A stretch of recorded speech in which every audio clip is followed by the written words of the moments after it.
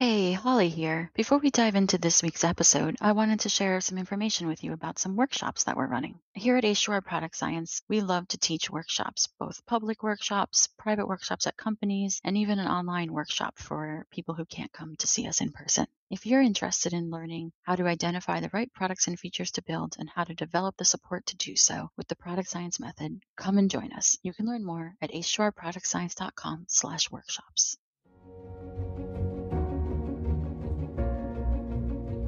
Hi, and welcome to the Product Science Podcast, where we're helping startup founders and product leaders build high growth products, teams, and companies through real conversations with people who have tried it and aren't afraid to share lessons learned from their failures along the way. I'm your host, Holly Hester Riley, founder and CEO of H2R Product Science. This week on the Product Science Podcast, I'm excited to share another conversation with Marty Cagan. Marty's new book, Empowered, has just come out, and I wanted to hear more about the story behind the book and the topics that are in it. So welcome, Marty. Thanks very much, Holly. So I'm sure our listeners already know who you are and they've heard about your journey before because you've been on the podcast before. But let's talk a bit about the story of this book. What led to you writing Empowered? Yeah, sure.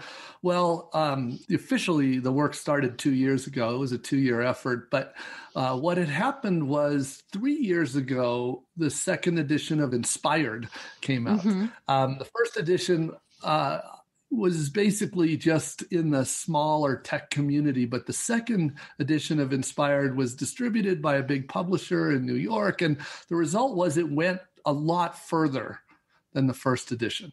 And of course, product had grown in that 10 years. And that was great, of course. Lots more people exposed to the ideas, lots more people telling me now they understand what product is and they love this. The problem was very early, I started hearing from teams that they wanted to work the way it's described, good teams work, but they weren't allowed to. They literally didn't. Sometimes they were literally prevented, but more often their company didn't really have a place. They don't really even have a place for product discovery in general. The way they work was they are handed roadmaps and they're told just design the features, implement the features as fast as you can. And of course, that's sort of not discovery. That is a little bit of design. That's a lot of coding. And it kind of misses the point of making sure that product comes up with a solution that really works. It's valuable, usable, feasible, viable. And I started meeting with the leaders of those companies and asking them, you said you want to work like the best companies. You do realize that's not how they work. And let's try to understand why and what it would take. And I started realizing what was really going on is while Inspired talked about the best practices for teams, there really wasn't anything out there that talked about how leaders at good companies work and need to work. And when I looked at how they were doing the job of, quote, product leadership, really in their case, just managing these feature teams versus what a good product leader does at a good product company, the difference was so dramatic that I realized, well, this may even need a book, not just, I was thinking originally some articles, which I started by writing some articles and they resonated. That was the good part. But what it really did was it exposed the tip of the iceberg, really, that they didn't know. Look, they didn't really even know what product vision was, and let alone how to do it. They didn't know really anything about product strategy. And most of them had no product strategy. They were just trying to please as many stakeholders as possible. They didn't know anything about team topology. How do we structure our product teams to meet the needs? They were basically just kind of going with what they've had for a long time, dealing with technical debt. They just were sort of stumbling along on that front. And they certainly didn't know how to assign work in a way to their teams that let their teams be empowered to solve those problems. So I was looking at this realizing, oh my gosh, that's not this big a problem. That is like this big a problem.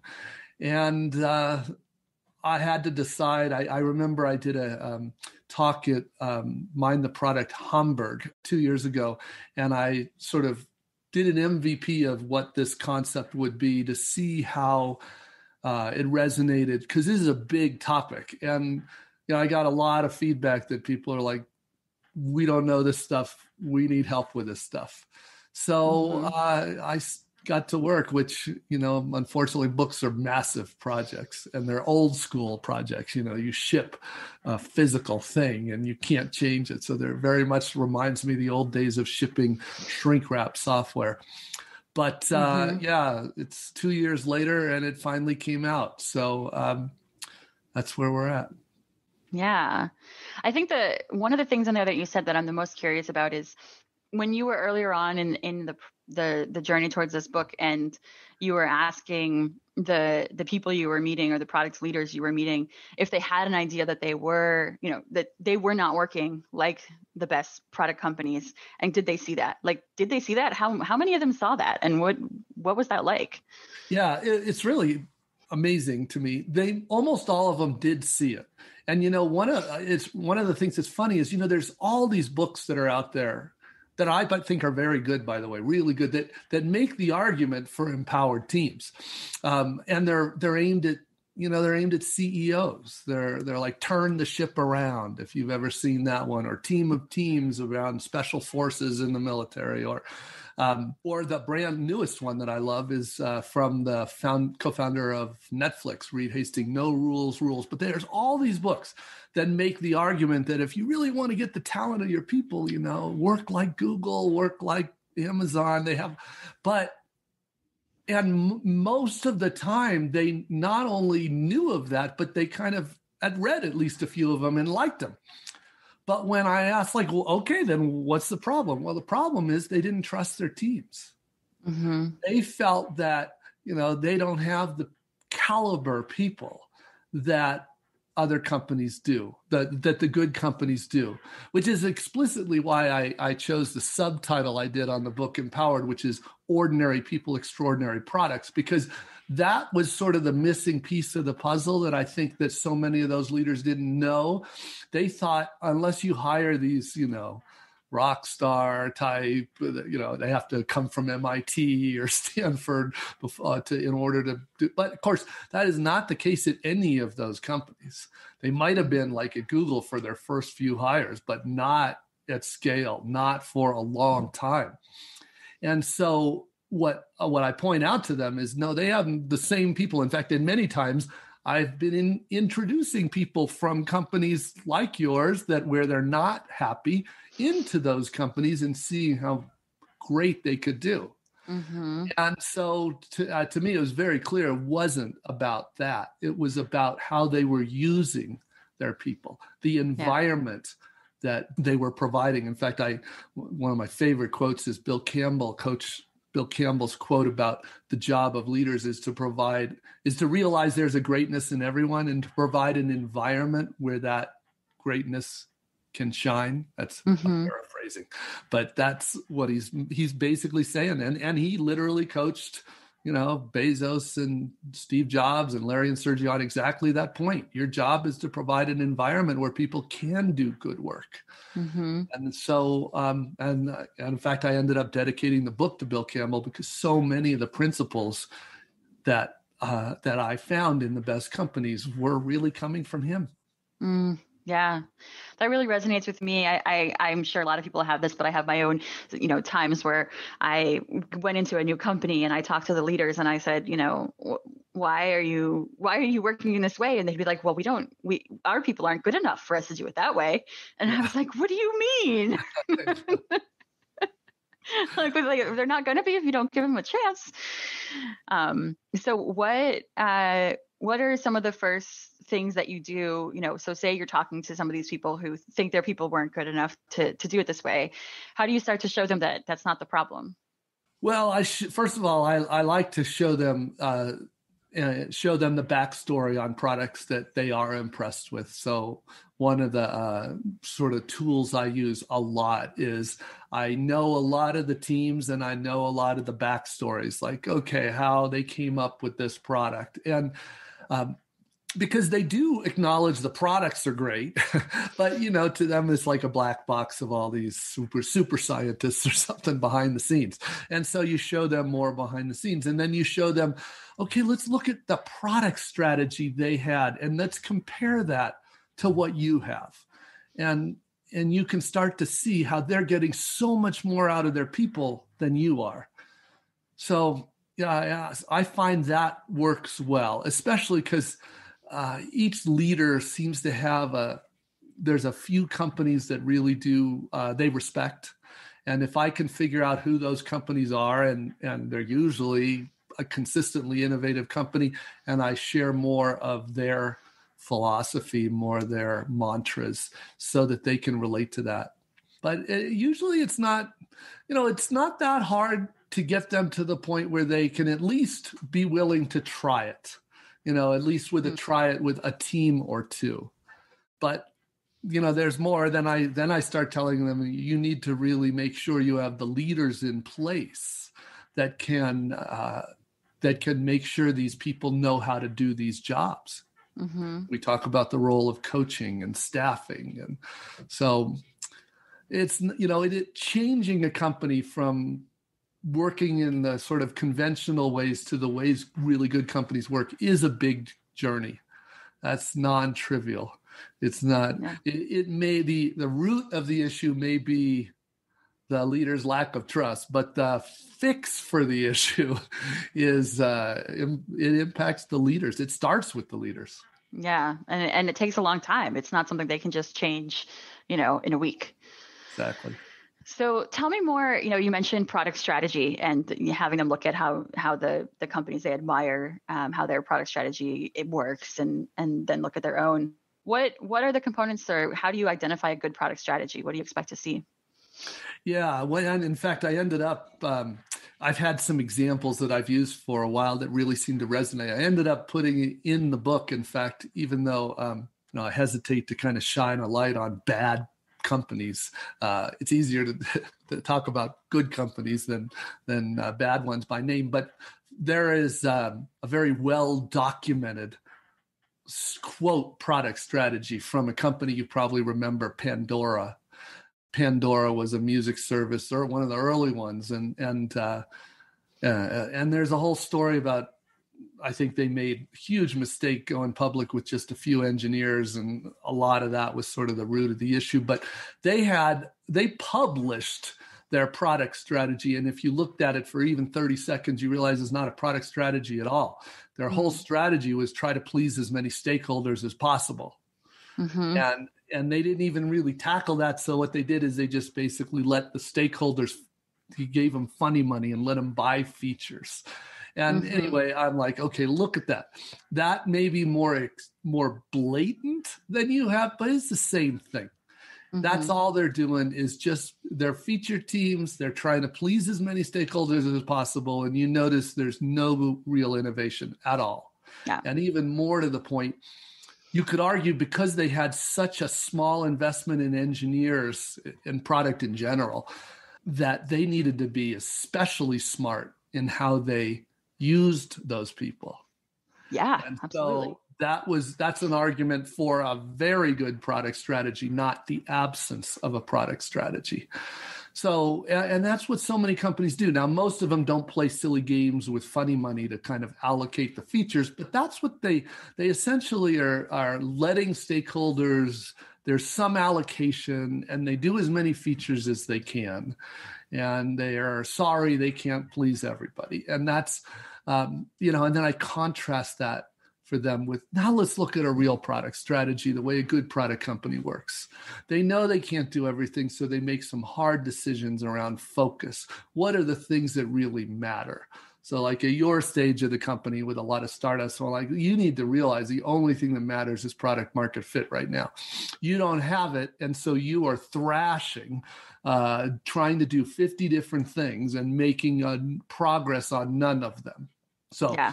First, a part of product strategy is focus. Then I'm like, okay, so now you focus on product market fit, but what do you do? Well, now you need to get serious. This is where product leaders earn their money. We need to look for insights. Those insights can come from the data. That's the most common example. They can come from talking to your customers. They can come from new enabling technology. They can come from industry analysts and the competitive landscape. But you need to decide, how are you going to really zero in on the levers that will make the difference for your product. And then, of course, you have to turn that into work. Any product strategy turns into execution, and that is the problems that need to be solved.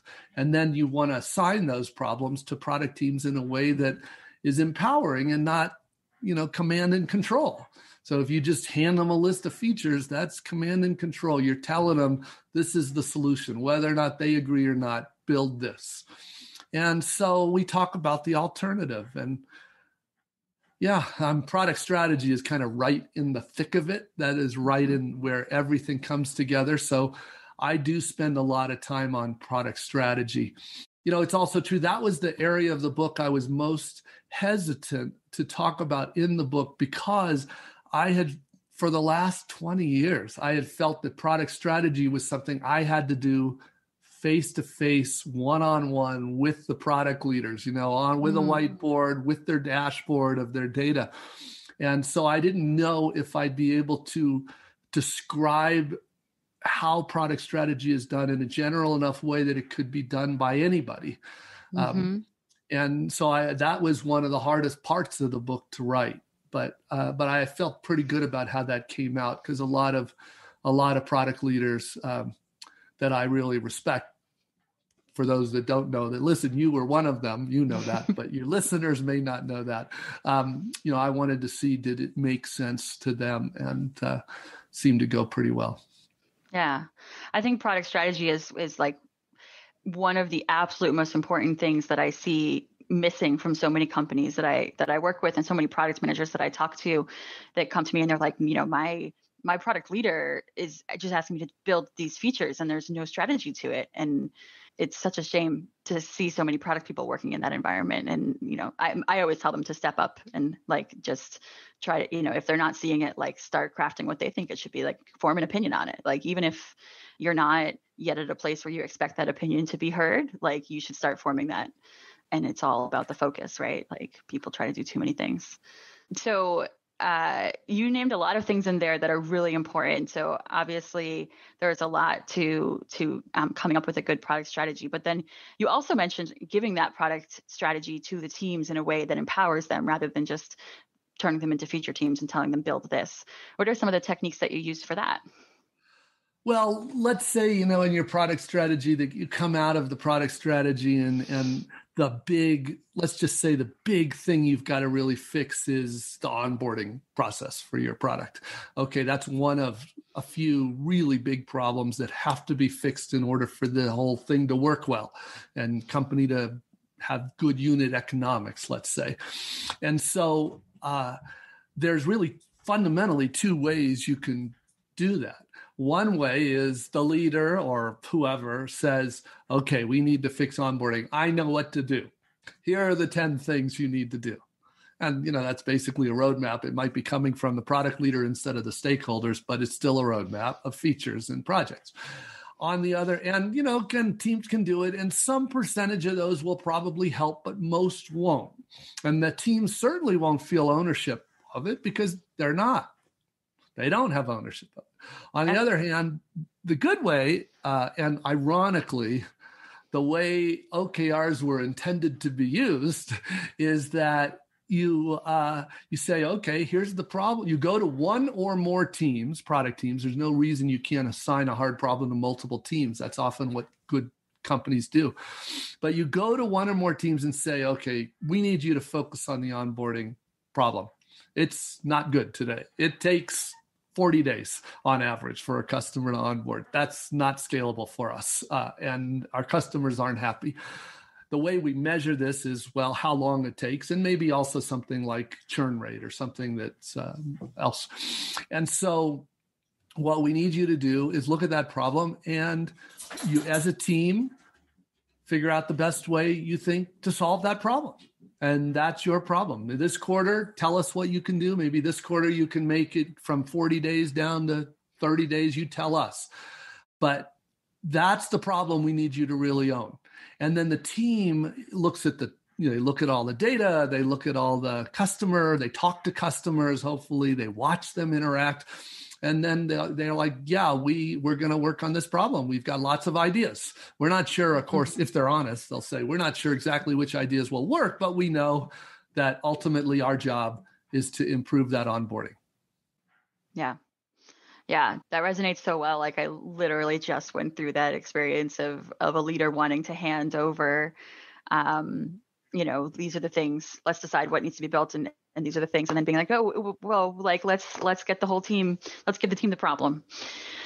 But I guess to those of us who've worked in an environment where teams are given the problem, it seems surprising that it's so hard for leaders to do that. Do you have any insights as to like why it's so hard for leaders to work that way? Oh, yeah. I mean, at this point, look, the classic way over the last, 100 years, I'm not even sure when it started, is command and control. It's been the style, that's sort of the Industrial Revolution was all sort of built on the backs of a command and control management style. And honestly, it's still, I meet people that just graduate business school and they don't say, oh, I was trained in command and control, but they've been indoctrinated in command and control. They've been brainwashed into this model. And so you have to say, that is not the only way to work. That is not even the good way to work. Now, you could argue that if you're a manufacturing company and you're trying to consistently deliver 1 million of the identical things every day, okay, I don't know enough about that world to say, but that's where it came from. That's where the mindset came from. But I can tell you, if your business is driven by innovation, this is the antithesis of what we want and need.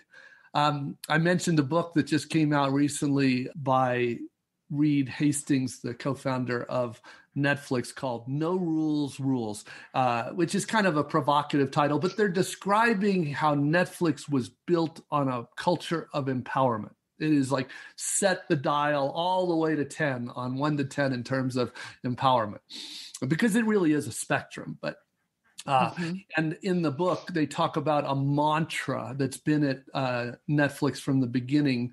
It was credited to Leslie Kilgore. You may remember she was one of the early executives at Netflix and still on the board. But anyway, the mantra is lead with context, not control. And I loved that mantra. It just resonated perfectly with me. I had nobody I know at Netflix had told me that mantra before, so that was new for me. But I loved it because, so that's short for don't tell people what to do in a command and control sense. Don't hand them that solution. Tell them the context, tell them the problem, tell them the data we have, like what's the unit economics on this product, tell them the challenges, tell them the constraints that are out there. That gives the teams that gives them the information they need in order to come up with the best solution to this problem. And they try extremely hard. You could argue the entire company was built around optimizing for empowered teams. And I also find it just personally fascinating to watch how that model has then migrated and applied to creating content. Of course, what Netflix has done incredibly well, which many people thought, of course, they know how to do technology, but they have no idea how to create, a film or a series. But of course, they do. It has worked remarkably well. Yes. Yeah. That book, I've heard other people recommend it to me just in the past week, so I'm definitely going to read it. Yeah. So one of the other things that you mentioned earlier on that I wanted to dive a little deeper into is team topology, because I think that's something that there's not enough content and writing out there on. It's kind of hard for people to get info. Tell me more about that. Yeah, and the reason there's not much written on it because it's a really complicated topic. That's why. And it's also one of those topics that is not it's not purely a product topic. It spans product and technology. In fact, the only way I know to do a good team topology is when you get the engineering leaders together with the product leaders and they solve this together, because it's sort of by definition where those come together. And of course, what this really is a non-issue if you're a very early stage startup. If you've got like less than a dozen engineers, then basically the company equals the product team, you're done. But once you start growing, once you get 20, 30, but then especially when you get hundreds of engineers and now you have, 40, 50, 100 product teams, now the question of how do you break up that work so that every team feels ownership of something meaningful, and they feel also largely autonomous. What autonomy is a little different than empowerment. Empowerment says you are able to figure out the best way to solve the problem. Autonomy says you have the resources and the skills you need on your team in order to do whatever you need to do. And of course, at scale, nobody has full autonomy. Just like nobody really has full empowerment in the sense that we don't get to change like the business purpose. We don't get to change the pricing usually, things like that. So we all have constraints. That's fine. What we're trying to do is optimize for empowerment. So we're trying to minimize dependencies. We're trying to maximize autonomy. We're trying to align teams with customers. We're trying to align teams with parts of the business. So there are all these factors. The biggest factor I didn't even mention yet, the biggest factor for team topology is usually, really two. Number one is the vision, where you're trying to end up. So if you don't have a topology that helps you get there, it's going to get in the way of you getting there. Mm-hmm. And then the second one, which is also a derivative of the vision, is the architecture.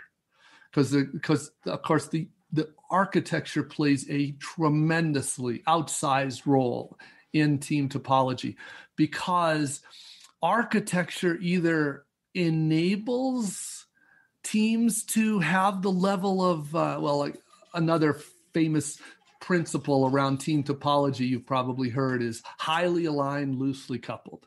That's what we want with product teams. We want them highly aligned so that like we are all going in exactly the same direction, but we're also not so tied to each other. Team topology is one of those things that's really easy to see when you have a bad one. If every team complains to you that even making a small change requires working with all the other teams, and nobody is really able to feel ownership of anything. We're all just this is what I hear from so many companies that don't have a intentional team topology. They say that we're just a little cog in a giant wheel. We don't really own anything meaningful. We're like one little step in a user journey and we can't really impact anything. That's like not a good topology. But that the architecture implies where the dependencies are. Teams end up either fighting an architecture or aligning with an architecture. And so we would much rather have that's why we really need those engineers there, because they know the architecture and they influence the architecture, and we can align the architecture with our team's needs.